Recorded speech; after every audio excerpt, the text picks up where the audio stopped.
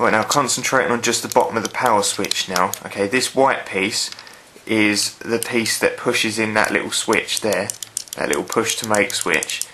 Now to get that bit off, there's actually see that horseshoe shaped bit of metal on the top there? That's called a ring clip, and you need to get that off. So the best way is just to put your finger or thumb on it, like that, and then with a flat-headed screwdriver, just basically push it towards your thumb, but mind your thumb with the screwdriver. Okay, like that, and it will just come off. Now be careful before you go any further.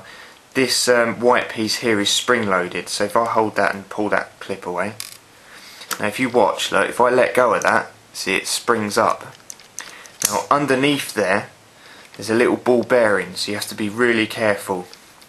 But what you can do now is, if I hold this white piece in place, what I can do now is pull the top of the power switch off, and I can actually pull that shaft out now,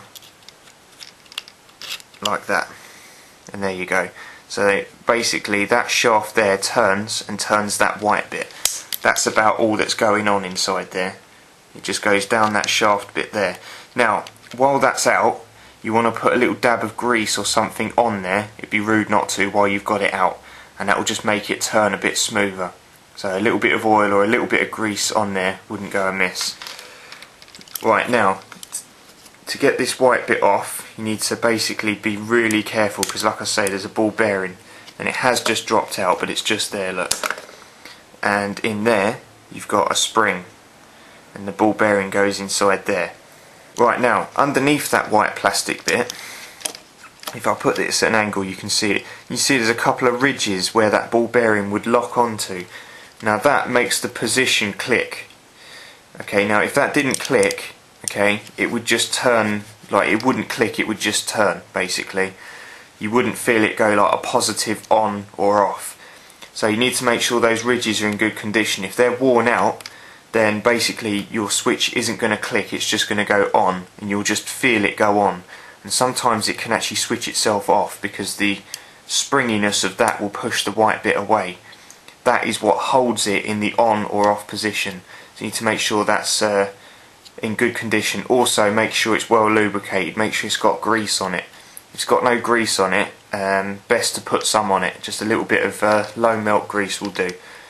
Right, putting this back together, okay, you get this shaft, okay, put a bit of grease on there, you might as well while it's out, and actually just put the switch back on the end of it, like that. So push it on, and then push the shaft back in through the top, through that little cutout there, and push it in. It will be a bit tight to start with, but then it will just suddenly get loose and go in.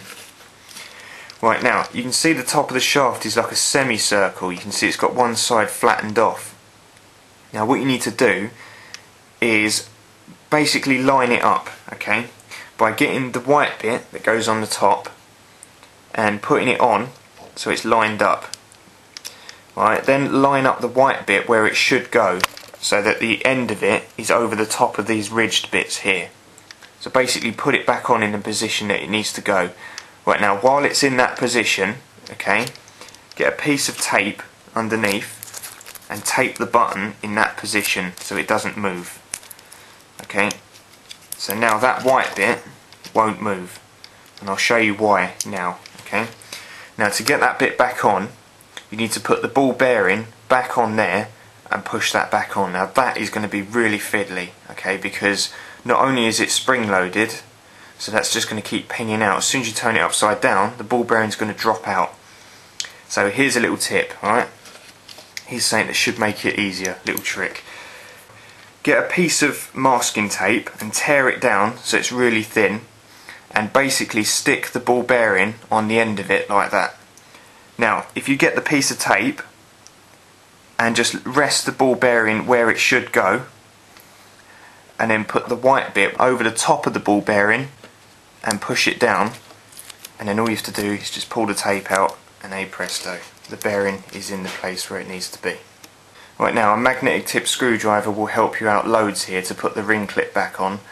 So basically line it in position where it should go, like that, and then just push it with the screwdriver, like that, and it goes back on. And there you go. And now what you can do is take the tape off the bottom, and there you go, you've put it back together. So now that's all back together and working, just got to put this plastic piece back in, like that, and the 4 black screws that held it on, put back in.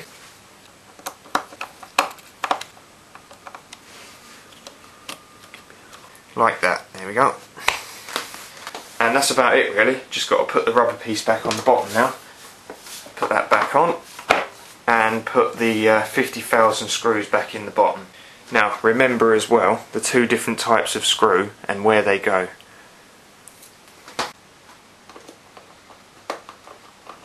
There you go, that's it, all the screws back in. So just put all the feet back on, just screw those on.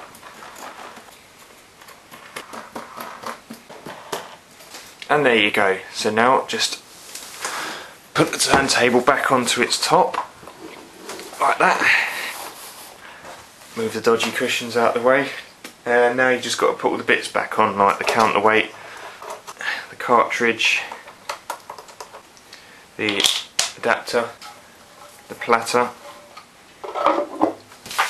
my piece of paper to help it slip, and the slip mat.